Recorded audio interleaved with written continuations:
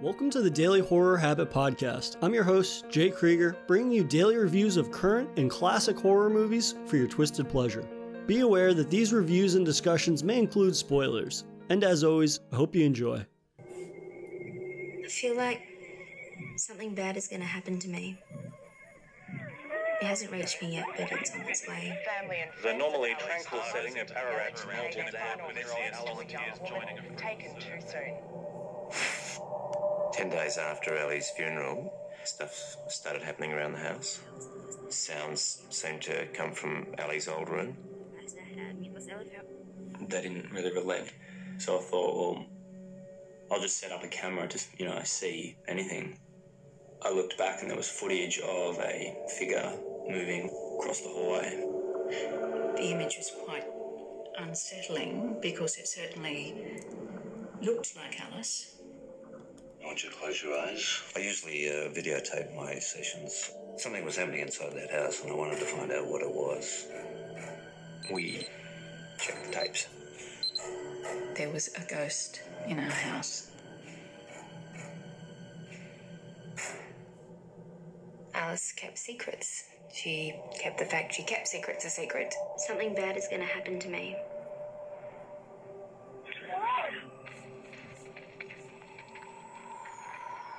It hasn't reached me yet, but it's on its way. And it's getting closer. Today's episode of Daily Horror Habit continues the found footage discussion with a look at the minimalist haunting of Lake Mungo, which is currently streaming on Shudder, Prime Video, and Tubi TV.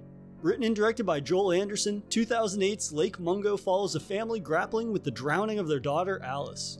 But soon after her death, her family begins to experience supernatural events that lead them to uncover Alice's secrets, which might have been better left buried. And joining me to uncover whether this is a haunting or a hoax is none other than returning friend of the show, Bernie. Bernie, welcome back to the show, man. I appreciate it, man. And yeah, I'm ready to get down on whether this was a hoax or not. This is some critical information here. So Lake Mungo is one of those movies that I've heard a lot of hype surrounding. And it's one of those movies where I've heard kind of like it runs the gamut, right? It's a lot of people that are in sort of like the horror circles or whatever that I follow on Twitter are like, oh, this is a fantastic found footage film that's unlike anything you've seen. And then I've kind of seen the other end of the spectrum where it's like just another found footage movie. So I was really excited too, because what little I knew about it, it really sounded very similar to The Taking of Deborah Logan, which is another found footage movie that you and I have talked about previously. So I'm interested kind of just to see what your overall take was on Lake Mungo. And if you kind of saw some of the similarities between it and The Taking of Deborah Logan like I did. Definitely did. I mean, first off, this is one of the more unique movies I think we've talked about. Unique, definitely in a good and a bad sense. You get best of both worlds in that sense with this movie. But I think that this is a little bit more than just a normal horror movie, right? Like if you're looking for a bloody or a gory type of movie, obviously this isn't really it. There's a few graphic, I guess you could say, scenes in this movie, but other than that, it's relatively plain, I guess, if that's the best way of putting it, right? But as the movie develops, there's long points for me, at least, where I'm not actually sure what I'm watching. It's a quasi documentary, but they're harkening back to different points with specific characters. So it seems like the story is kind of fragmented up until where you get to the end, and then you realize that it's not just a movie, it's like a series of small stories that develop a picture for you to look at. And I think that's why so many people have so many different takes on this movie being really good or maybe not being their cup of tea. I kind of land somewhere in the middle there, but I think definitely this is a movie that people should take a look at just for the uniqueness that it presents. What about you? Comparison that I keep making to The Taking Deborah Logan is the idea that there's this documentary style. It's a mockumentary, if you will. This idea that people are approaching a story that they've heard about and they're capturing the people's responses to an event that's happened.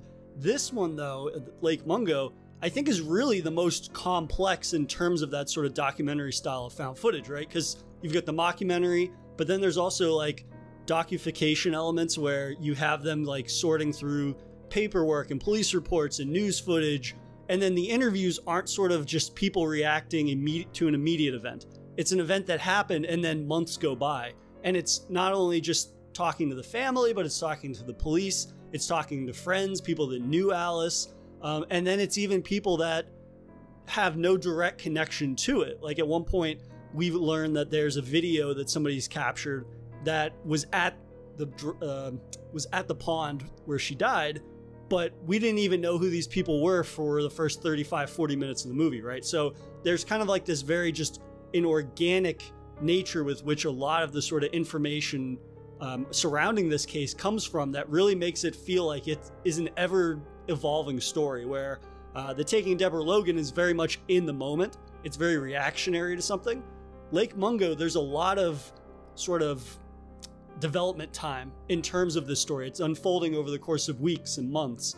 And there's something to that, I think, in making it feel authentic in a way where it feels sort of like a quasi mystery, or it is a mystery.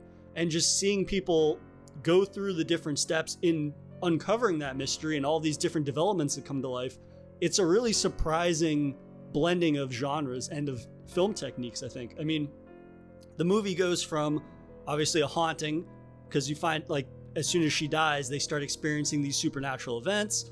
But then you find out, oh wait, this is a hoax perpetrated by the brother, where he's splicing her images into cameras and old videos and things like that. But then after that, again, you learn like more about Alice's secrets. And then all of a sudden it becomes like a true crime doc. So to the film's credit, despite how well it may succeed at all these different kind of genres it dabbles in, I was really impressed with how Lake Mungo was able to keep you guessing. And for me, that really kept me engaged with it, where, like you had said, I didn't feel comfortable in knowing what I was watching for like a good 3/4 of the film, right? Because it's ever evolving and shifting and changing, and you really don't know the directions it's going in. And for me, I think I would agree with the way that you characterized it as it's a very uniquely made movie, especially within the context of the found footage genre like you and I have been talking about. Well, so to that point, I think you hit on something that's super important, right? In comparing and contrasting this with the Taking of Deborah Logan. The Taking of Deborah Logan, you are getting reactions essentially when certain things were happening to Deborah Logan, right? As her mental health deteriorated, you were getting like one-on-ones or insights either with her or her daughter or the camera crew around there, right? This is different in that, again, we've had time, the characters have had time to digest what had happened. And so they're giving their perspective, not just on her death, but how it impacted them, which is a little bit different than like the raw footage that we get from Taking a Deborah Logan, right? So to that effect, like when I was watching this, and this was my first time ever watching Lake Mungo, but as soon as that her brother says that this was a fake or it was a hoax, he was like, I didn't really understand quite how he was doing, but he was like overlapping her photo. Yeah, he was basically splicing her image into photos he had taken to try to make it seem as if like her ghost was appearing. And he does it with the videos as well, just to kind of like, because this is actually something that we can get into, right? Is this idea that the film is more like, I would obviously describe this as a horror movie, but at the same time, it's more about grief, and it's more about how people internalize grief and how people process grief differently, rather than it being this kind of traditional haunting film, right? Because throughout the film, the family says, oh, we heard strange noises, we saw strange things, and yet it's more about their grief and the ways in which that manifests itself, right? The father goes to work and doesn't talk about it and buries himself in work, which his coworkers like, that's pretty upsetting, but I don't know how to talk to him about it. And I don't know if it's my place to bring it up to him. Whereas the mother doesn't believe it, right? And they kind of talk about this idea that the father has closure because he identifies the body, and the mother didn't want to look at the waterlogged body that they drug out of the dam or the river. And the brother, the way that he reacts to it is that he makes this hoax up about seeing her ghost. But the reasons why he does it, they almost don't really explain, except he says something along the lines of like, oh, I thought it would give mom hope or something like that. So it's really interesting to get 3 different perspectives of how people deal with grief. And while the film does veer back into the supernatural, obviously, towards the second half of the film, it's still a very legitimate examination of grief. And it's one that I think is very rare in how accurately it's depicted, right? I think a lot of times this is not even just something that found footage films struggle with sometimes, but just like horror films in general sometimes, especially like low budget ones you've never heard of, their portrayal of grief can sometimes, they can talk up grief, and yet how often is it really accurately depicted? It's kind of like, oh, you mentioned that they're dealing with grief, and it's like, yeah, you get a character that like runs to a bottle, and then 5 minutes later there's another haunting, and then they forget about their grief, and it's just a series of sort of like schlocky exploitations of grief. It's just kind of these like things moving around the house or whatever, these very sort of stereotypical depictions of that. And so to Lake Mungo's credit, I think it feels like a very human tackling of the subject of grief, and it's done so in a way that feels not only organic, but it doesn't feel like it's in service of like scares or something to that extent. It just feels like there's a lot of very human moments in this film that are scattered amongst the few kind of like overtly scary moments of the film. And I think what you said there is key, right? This is not a movie that within 20 minutes you're gonna feel some sort of satisfaction from watching it. If anything, honestly, after 30 minutes you'll be a little frustrated about like what the hell is going on. So it's very slow to develop. But the movie itself, though, right? Like if you just look at that scene where we realize that the brother is admitting that he created a hoax. In my head, honestly, I tapped out and I was ready to kind of quit on this movie. But to your point, though, right? It's grief. So if you look at it from that perspective, it's very logical for somebody to do something like that. I believe he was her younger brother. Again, to your point, he's trying to, in some weird way, present hope to his mom, even if it's not necessarily that's the right way of producing it, but that's neither here nor there. But the thing that to me was, I took it as like a huge like mark against Lake Mungo, and then towards the end of the movie I actually started realizing that it was a plus for them. The footage that we kept seeing, like the photos or the videos where she would somehow be in the corner or whatever, they were super grainy and I could barely see it. Like I had a genuinely difficult time watching it, and just from that perspective of clarity, I don't know if you felt the same way, but it kind of reminded me a little bit of our discussion with the Blair Witch Project of, if we actually see what we think we're seeing, like we fully actually see what they're trying to present to us, if the cosmetics aren't necessarily there, it's gonna ruin what we're actually trying to look at, or the concept behind what's behind that scare, right? So when they would there was a scene when they find her phone and they're looking at what seems to be her own, like before rigor mortis hit or whatever on her body, but her dead corpse basically staring back at her in a phone. That's eerie as hell, but you don't actually see it fully pixelized, so then it doesn't give you an ammunition or a reason to be like, oh, this isn't real. You know what I mean? It gives you just enough ammo to go, that is actually super fucking creepy. And imagining you in that position of like, if I was looking at a phone that showed my own death essentially on it, or the end result of that, how would you feel about that, right? And then some of the decisions that start to happen from her perspective there's at least a little bit more logic behind why the dominoes fell the way they did, if that makes sense. I think that's a key thing about Lake Mungo that really again, a credit to its filmmaking in terms of how it's constructed. Everything the exploration of this case feels very organic, and it feels like it's very firsthand with a lot of the sort of evidence that we get. Obviously, something that I really appreciate that the film employs is the dramatizations of things that happen. I love the inclusion of that, especially when the family members start meeting with the parapsychic for those sessions, where they're sitting in a room, and conveniently he records all of his sessions. So like those scenes cut between a session that he's recording where his subject is sitting there with their eyes closed recounting what they see, but then it cuts between that, and it cuts between a dramatization of what they're seeing, of them walking down the hallway. The little details in this movie too are so pristine, I think, in establishing a mood and a sense of familiarity with like between characters and the setting of it.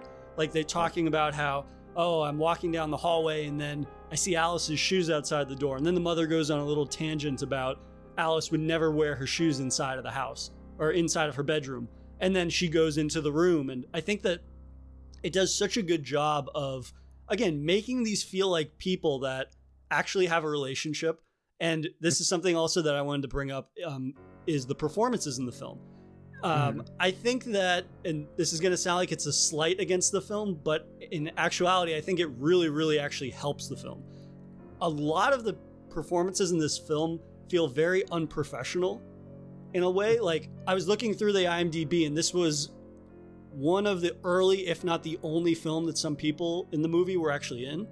And it sounds like a slight, but in actuality, I think it really helps with just Lake Mungo's capturing of its story and feeling like this is a very like discovery period of a case. We feel like we're in the trenches digging through clues, and these feel like regular people. They don't feel like actors that are experiencing this, which really gives this film a level of immersion that I think eludes a lot of the found footage, or just, I mean, films in general, right? Because you've got actors that are well trained that you've probably seen in other things. When they pop up, it takes you out of it a little bit.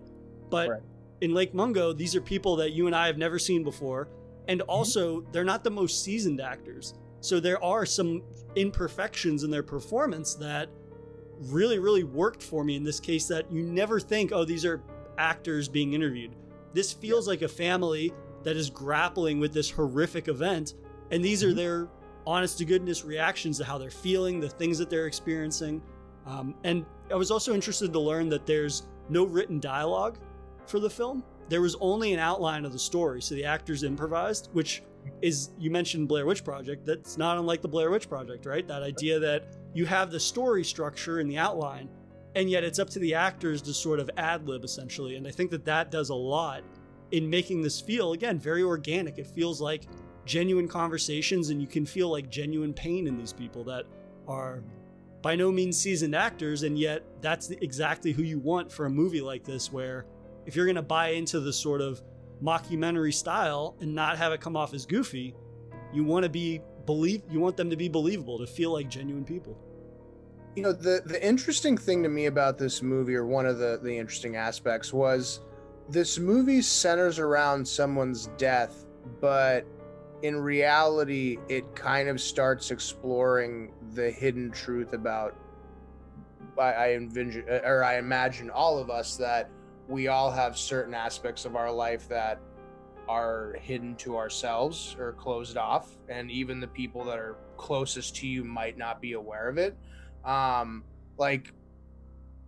There was I forget which photo it was, but it was at some point in like the middle to end of the movie, but basically there's like a scene where Alice, in theory, like runs across the room or something like that, or outside, and her mom like has a freeze frame of it, and she notices, this is after the brother had mentioned like he had done some hoaxes, but then there's a photo, or excuse me, in the photo, hidden in a portion of it, is the neighbor like creeping in the room. And to me, it was weird. That was actually the scariest part of the movie to me, and it had nothing to do with the actual daughter. It was, well, you know what I mean by that, but it didn't necessarily include her directly, but that was something for me where I was like, I'm starting to get that this isn't this isn't just a simple movie about a discovery or a family grieving. Like, there's an underlying horror to this. And so again, that's what we keep going back and forth on. Like, this is a horror movie, but it's very untraditional in the way that we think of horror movies. But it does continue once you start realizing where this is kind of going, or the different avenues that this can take. I started feeling a sense of dread of, like, not only do I have no idea where this movie is actually going, and it's slightly confusing to that effect too, but like the unknown, obviously, as we've talked about in any kind of horror movie, our minds start to create a mental picture that might be worse than what we're actually dealing with. And in that itself is where some horror movies are really great. I think this movie really did a good job of building different avenues of which we could go down, and letting us try and take it to that direction.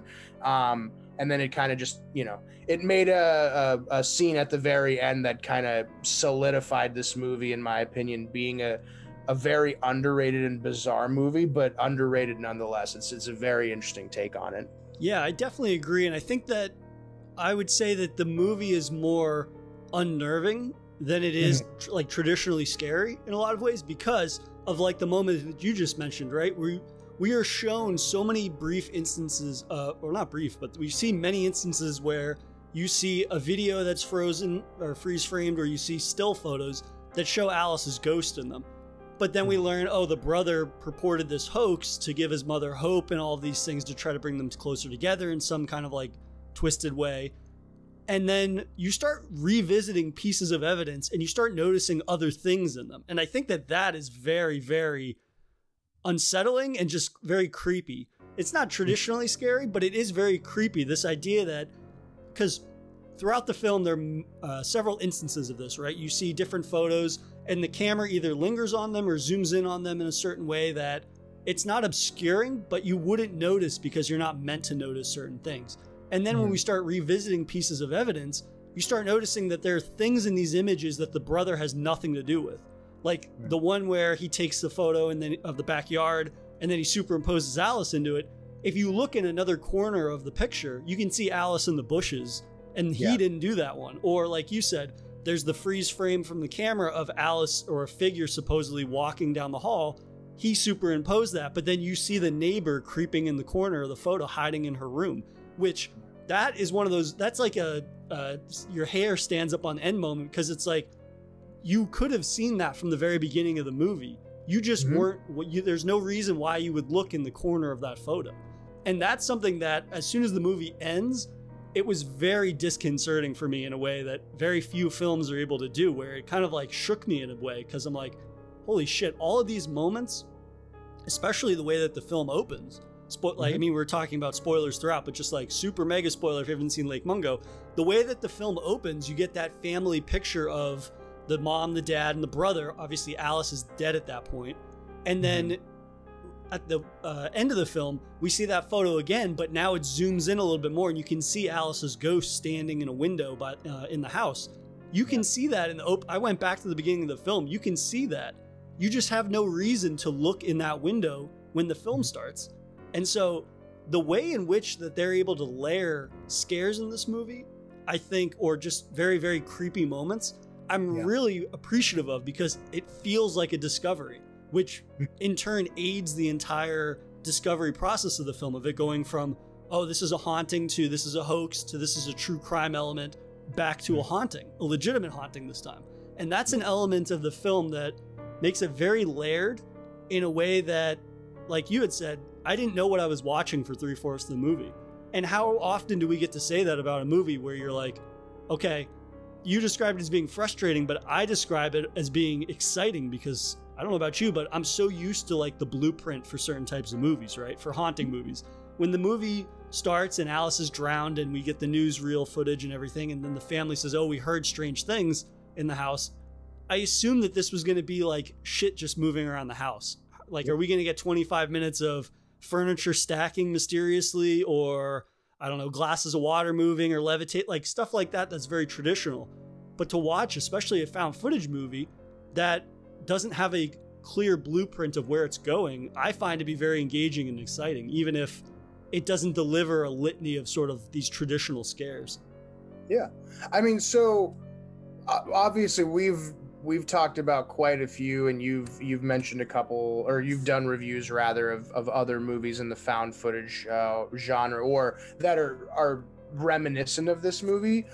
What would you put on a scale of 1 to 10 for this movie? And do you think, after discussing this, do you have more positive things to say, more negative, kind of equal or neutral rather? I think I'm strong on this movie. I think I'm stronger on it the more, because I watched it last night before we recorded, and then thinking about it all day and jotting down my notes, and obviously getting to talk to you about it. I'm really appreciative of just how well the movie is constructed and how different it is, and how this film could have just been a very simplistic haunting narrative.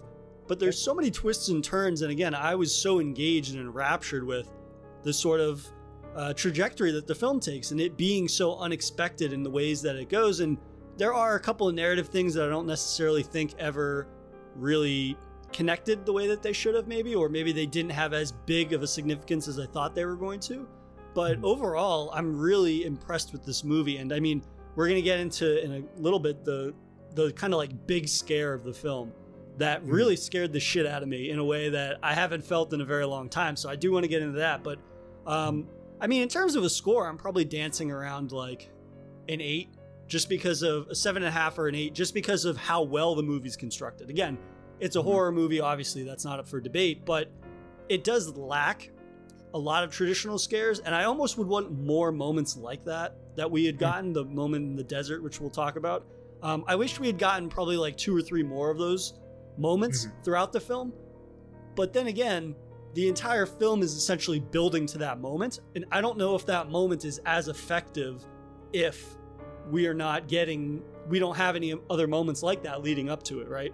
Because I legitimately, and we'll just get into it and we'll circle back to some other things I wanted to talk about. But that moment where the family finds the cell phone footage where it's Alice and her friends out in the desert, and she's distraught, she's burying something. The family then goes to Lake Mungo, and then they dig up this bag that has her cell phone and all these things in it. And then the cell phone video that Alice has is her walking in the desert, and she sees a bloated corpse, which is her. Yeah. It's herself. And you mentioned it, you referenced it earlier. She essentially, before her own death, was greeted by her corpse. And that is sort of like a premonition. And that moment, it's just a very blurry image. But then it is a jump scare moment, right? Because then a lot of the videos that we've seen have been static, or it's been something moving just like left and right. But then this very blurry image that you can clearly make out and know what it is, it lunges at the screen, and lunges at Alice, and it screams, or there's a static sound. And that made me jump out of my fucking skin. And that's the only jump scare in the movie. And that, I think, for me, is an example of when people say jump scares are cheap or they're stupid, that's a fantastic jump scare because it's effective. It's building to that scare. The entire film, you're not trained or you're not primed that there'll be a moment like that. And yeah, it's the scene, there's nothing more to it than what I just described. And it's very simplistic. But the way in which it is employed in the film and the overall sort of just construction of the film, it's building to that moment. And if the film gave us a couple jump scares in between, that moment would not be nearly as rewarding as I found it to be. What did you think of that moment? Was that kind of like the oh shit moment for you too? I would say that it's definitely, I definitely felt freaked out. We've had conversations in the past of like, sometimes it's not just the horror that we're seeing, but it's either the sound effects or the artistic design that's around it, right? The music or whatever, that static noise that hit as we kind of zoomed in on what we realized was her dead body, essentially, or her corpse. That just freaked me out to a whole new level, because I don't think we hear that sound at all through the movie. I'm pretty sure that's the only time that sound kind of hit there as well. So it was a number of things that freaked me out, and that my personal kind of, there was like 2 or 3 really scary scenes in this movie. That's one of them. Noticing that her neighbor was like hiding in her room, basically. That shit freaked the hell out. And there's another one where she's there's like a photo basically, and as they zoom in, they see her like looking in a mirror at them somehow. I maybe I'm not describing it that well, but there's like a couple of those scenes that are super freaky. Again, this movie isn't built, in my opinion, for scares. It's more built for the uneasiness and those cringy moments of like realizing what we're actually witnessing, right? I personally, again, looking back on this, I think I'd rate this more of like a 5 or a 6. You know, we talked about everyone has different kind of viewpoints on the way this picture ended up coming together. I agree with your point wholeheartedly that if there were any other jump scares before that video scene, it would have neutered it somewhat, right? Because we would have been somewhat ready for something like that. But it was so long to get to that point. Like those first 30 minutes for me, it was just long to get to that point for me. So I think if there was a little bit more, I don't know, the dialogue was better, the story was just a little bit cleaner in getting to that point, maybe I would have a higher score for these guys. But the second half is, in my opinion, it's like an 8 out of 10 versus the first half is like a 2 out of 10. So it kind of meets in the middle, if that makes sense. Yeah, I guess I was more taken with the imperfections in terms of this fueling rather the unease that I felt, right? Because again, a lot of times, I don't know, I can enjoy all types of horror movies, but it's like when you see an entire cast of people that you're familiar with, it definitely takes you out of it a little bit, this idea that like, oh, you can't not think like, oh, I recognize that person, they were in so-and-so, or I saw them in this. But with all these little imperfections and it being a cast I'm unsure of, and I don't really know what type of movie I'm watching for a majority of it, like those things really kept me on edge. And I totally agree though with you about if we had been primed early on for a jump scare like that, or they had used that sound, like the way that I'm describing it too, those are the things that people hate about jump scares, where it's like this loud static noise or stinger. But when there's one of them in the film, it's not, you can't be mad at it because it's like, well, yeah, they can be effective. It's just people's over reliance on using them is what really I think pisses people off, because you're like, yeah, if you see anything, again, it's like to come back to the age-old adage where if you show the monster in the first 15 minutes, you're gonna be bored as shit by the end of the movie because, hey, we've seen everything that this has to offer. So I think it's, again, a really expertly employed use of that. But again, it's not effective just because it's the only one. It's a bonus that it's the only one, and that kind of fuels it to be more effective. But I think it's just that the film is building to that in a way that it spends so much time for me making me uneasy and uncomfortable that I'm really, really on the edge of my seat in a way that it could have been anything. Even if it was not a jump scare, I would have still been on edge the whole movie. And one thing that I really think was what kept me engaged all the way through again was that I accepted at a certain point that this is not a traditional haunting film. And I would almost not even describe it as that. It's obviously deals with ghosts and things like that, but it really is more about grief. It's a film, like somebody described it as psychological horror, and I think there might be a component to that, but I would even be hesitant to describe it as that because it is more about these people dealing with grief. And something that I didn't think about until obviously the next day I had some time to process it was that if the entire haunting had been a hoax, right? And even though it takes this trajectory of haunting, hoax, true crime, but then if it had gone back to being a hoax, the exploration of these characters' trauma and grief is still portrayed in a very believable way. There's no element to that I felt was exaggerated or done for dramatic effect, or it was done in service of like some cheap schlocky scares that we've seen time and time again. Like there is a trajectory to the family's grief of this doubt, and then obviously the hoax, and then, oh, this is actually happening, but then they even find closure. And I think that closure element is really important, right? The film doesn't end on this ambiguous note of, oh, did they really get, like all haunting movies essentially end like, oh, we spent all this time getting rid of the haunting, and then the last 90 seconds it's like, oh, the haunting's still there. That was all for naught kind of thing. This film, the family actually gets closure And in their finding closure, yeah, it ties it up in a nice bow for an ending of a film, but it's more about the fact that they've gone through a very untraditional but very legitimate grief arc, right? Again, if she had just drowned in the end, it's still tragic, whether there's a haunting or not. And I think that the family's coming to terms with that is one that is deeply rooted in some truth. Like, thank God, knock on wood, thank God I haven't experienced anything like that myself, but it's this idea that, again, I think the imperfections in the actors' performances or just in the structure of them making up their own dialogue and ad-libbing, there's something to that that was very emotional for me in a way that I was not expecting. And especially like cutting back and forth between the mockumentary style, but then all the home movie stuff with Alice and showing her a much happier time and things like that. I mean, to Joel Anderson's credit, that was a really phenomenal use of various styles of found footage. And it was something that I think really took this story in a direction that I myself was not expecting. And it's something that I haven't seen done to this depth in any other found footage movies that I've seen yet. Mm-hmm. Yeah, no, I would agree with you on a couple of points. I mean, I think we've touched on it a couple of times, but you know, we were having a conversation previously to this of Hacksaw Ridge, and I had mentioned, you know, as much as I enjoy Vince Vaughn in certain comedies, seeing him as like a dramatic actor or anything outside of a comedic role is very difficult for me.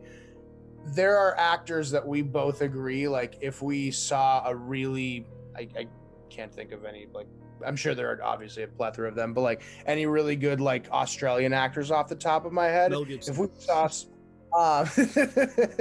but for other purposes here or there, but you know, if we saw someone that was a little bit more established, then it might take away from the content of the actual movie and focus on a character. Whereas I think we both agree, the lack of us being super intrigued by any one character made all of the characters actually stand out in their own unique way, rather than being like, this one guy is an asshole, or this one guy is like, or the one guy or gal is like super interesting, and then it kind of drowns out the rest of them. I think they did a really good job of having a core cast that was unique and bland in the best way possible. Yeah, I would agree with that. I think where we differ though is that in no particular family member being a standout performance, and them kind of, I hesitate to refer to them as bland, but just not a standout, right? It feels very honest. Mm-hmm. And in that honesty, there is just them expressing how they feel and trying to articulate their headspace for where they were at, where they're at now, their uncertainty about the future, about dealing with this event and how it affects them long term. I think in that, it allows it to be an examination of the family's grief as a whole, rather than any particular one being a standout. Obviously, all three family members that are still alive react very differently. And I think that that's important too, right? That's key. You can't, who's going to give a shit if everybody grieves the same? This is very sad. Like, okay, I don't want to hear three different people say that because I know it's sad.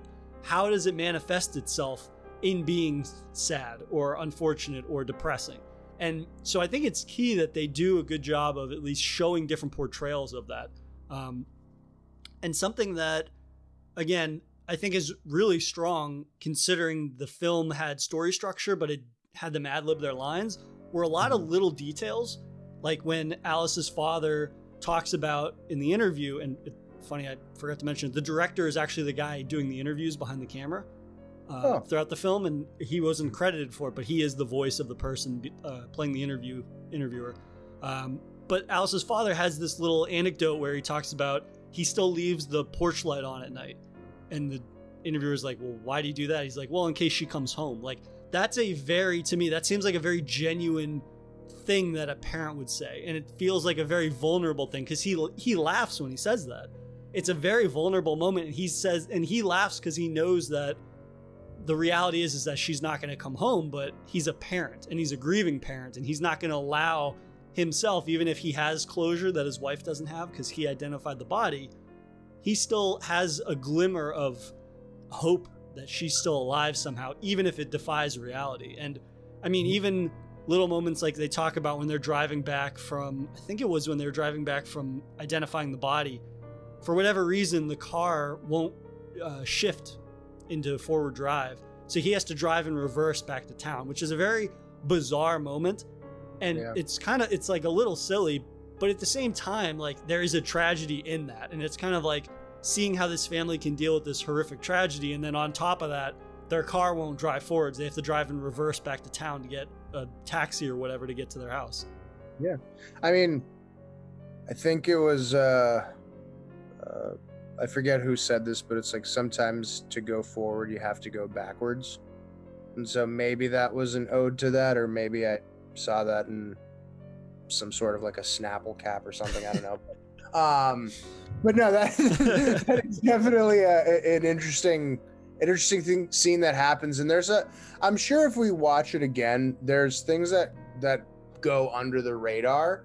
But again, we've hit on this a couple times, and that is actually the real beauty of this movie, is that I'm sure in watching it in a second or third time, you would pick up on things, whether it's in photos, whether it's in the dialogue of any of the characters, different small tidbits that would help kind of put the pieces of the movie together quicker. But yeah, I mean, the more we talk, the more I want to give the benefit of the doubt to Lake Mungo and up my ranking with these guys. Would you say that, like, after we've gotten all this out, as a found footage film, do you think, and not just for horror, just in general found footage, do you think this would rank in like a top 10 for you? Oh, absolutely. This is probably a top 5.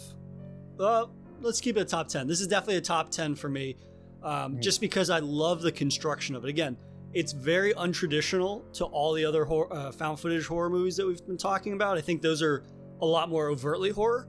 But with this, I love the construction of it. I love the blendings of it, different styles, documentary style, dramatizations, the different genres that it dips its toes in.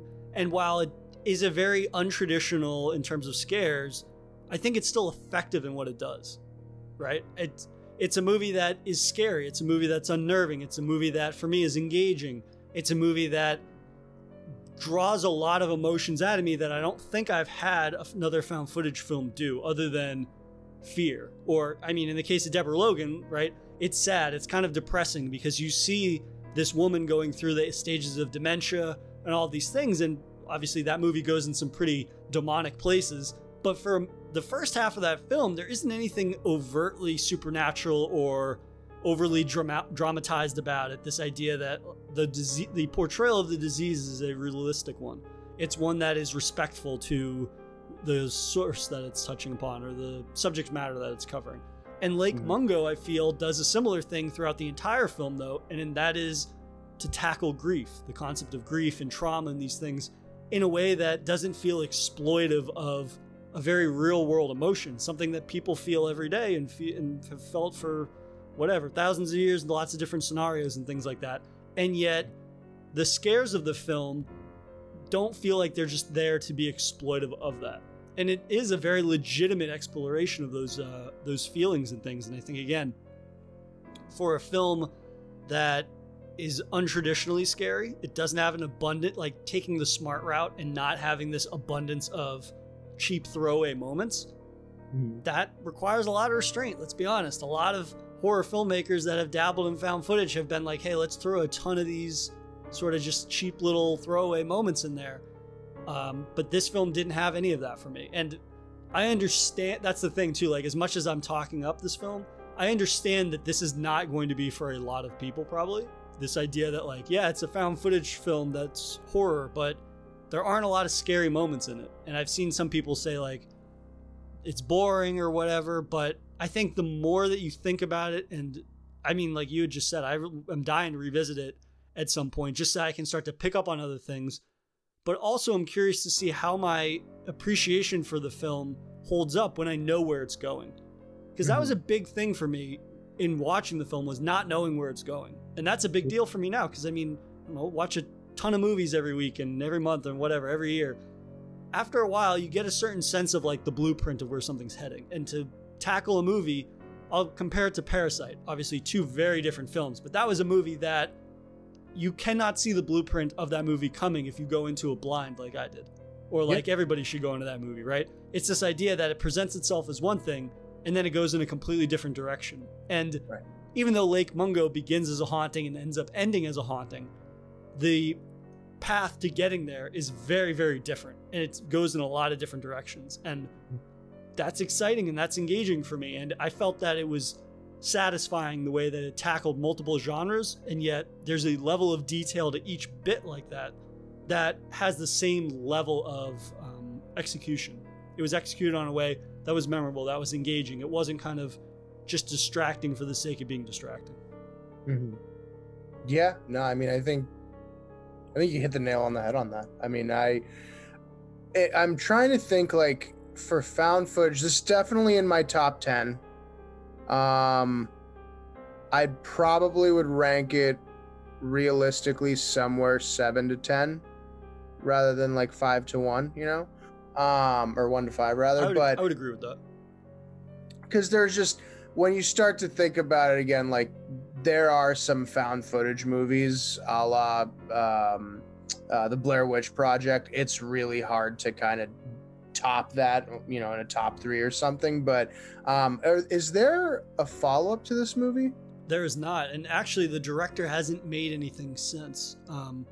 He directed a short, or he wrote a short in like 2013, but he hasn't done a feature film since, which is unfortunate because I think that his handling of the subject matter was really well done. His execution and capturing it, and again, making a very complexly constructed found footage film, or at least more of a cocktail, I assume, or I would say rather, a cocktail of different styles and variations and things like that. So it's disappointing that he hasn't done anything since, but I'm always gonna root for somebody to make a comeback, because Lake Mungo is definitely a film that I think I appreciate it as a piece of filmmaking, and then also as a haunting movie, right? And that sounds like kind of pretentious and douchey to say, but just the way that it's able to take things that are very familiar and it's able to blend them in a way that feels new or refreshing. And even if at the end of the movie, you end up being like, well, yeah, that kind of is just an example of this style of filmmaking, or this genre, this influence. The way that they're all put together felt very, created a lot of unease, and it fueled a lot of tension in the movie, especially when, again, talking about them cutting between different styles, right? You cut between found footage and you cut to a dramatization that feels like you're watching a true crime documentary. All these different elements, I think, are just really, they are harmonized in one, in terms of just like making them flow really fluidly in between one another. Mm-hmm. Well, you know, I don't want to spoiler alert with the next potential movies that we evaluate, but I doubt that there's going to be too much like deep insight that you need to take on them if we end up going that route. One other thing that I'd just like to say in terms of like a haunting is, like, what is at the core of a haunting, right? I think a lot of people, when you think of a haunting movie or a haunted house movie, it's that, oh, stuff is going to move around. But for this film, feels like a true haunting, in that you can feel like it. I don't know if I would say like it's a realistic haunting, but it kind of is the pure embodiment of a haunting. This idea, there is a presence. It makes itself known to you. It fundamentally affects people, but it's less about like literally the haunting itself, and it's more about what it brings out of people that are still alive and how it affects them. And I think that is an element of the film that, I mean, it's just a portrayal of a haunting that I don't think is very common anymore, because of what people's expectations or preconceived notions of what a haunting are. Like, there's this filmmaker, Oz Perkins, who kind of specializes in these types of haunting films now. And for the most part, I mean, I guess I won't say for the most part. Everybody has fans, everybody has harsh critics, but like, I've noticed when you look at the ratings on like Letterboxd or whatever, on Google movie ratings, like his movies tend to have a lot of negative reviews because people say they're slow, they're boring, nothing happens, those types of critiques. But really, his movies are about characters and how things affect them, rather than, and yeah, you get a couple of creepy moments that are very memorable, but it's not this sort of like litany or assault of these like modern hauntings where it's like shit's moving around and flying and loud noises and banging and stingers and all these things that have become synonymous with hauntings over the years, because it's kind of like these cheap thrills that you're inundated with. And now, even if you bitch about those things, you still associate them with a specific genre because of how common they are. Mm-hmm. And to see another filmmaker tackle haunting in a way that feels more traditional, kind of like Oz Perkins does now with a lot of his modern movies, it's something that I'm definitely a fan of, but it is something that I understand why people, I mean, if you're not really open-minded about watching movies that are not something that you're familiar with, or it kind of presents something that you're not used to watching, I get why this is off-putting or strange to you. But I mean, it's one of those things where, like, I'm always on my soapbox talking about, like, be more open-minded about what you can expect or what you can enjoy. Watch other types of movies. Watch things that, even if everything we've described, it doesn't sound like Lake Mungo would be for you, give it a shot. It's less than 90 minutes, and chances are it'll be better than you just kind of like throwing on some other bullshit that you don't know anything about, but you're like, oh, that kind of seems familiar. Like, take a gamble once in a while, because the only reason I ended up watching this and us talking about it is that, oh, it popped up on Shudder, it popped up on Prime Video, it popped up on Tubi. So that's an excuse to kind of tackle this movie and get to talk about it now. So, I mean, getting to roll the dice on a movie every once in a while is always great, because it kind of allows us to have this conversation, but then also kind of just to talk about the zeitgeist of horror in general and kind of like why this movie stands out or what it could have done better. So yeah, this was definitely a fun one to finally get a chance to sit down and watch and to chat about it with you. 100%, man. I think you hit the nail on the head. I mean, people need to stop watching reruns of The Office and SVU. Yes. Dive into something new. So I'm, again, that's why I love talking about these films with you, is because I would never in my life have thought about watching Lake Mungo, and, getting these kinds of movies and exploring them. That's what this is all the fun is about. So I definitely appreciate you, man. Thanks. Well, this was a blast as always, and I look forward to, we'll see, keeping the conversation going with found footage, maybe take a break, a little deviation, but I'll definitely have you on in the future again to talk about horror. Thanks for joining me, Bernie. If you enjoyed this episode, please subscribe to Daily Horror Habit on your preferred streaming service, and follow the show on Instagram at Daily Horror Habit and on Twitter at Daily Horror Pod for episode updates. Thanks again for listening, and I'll see you guys next time.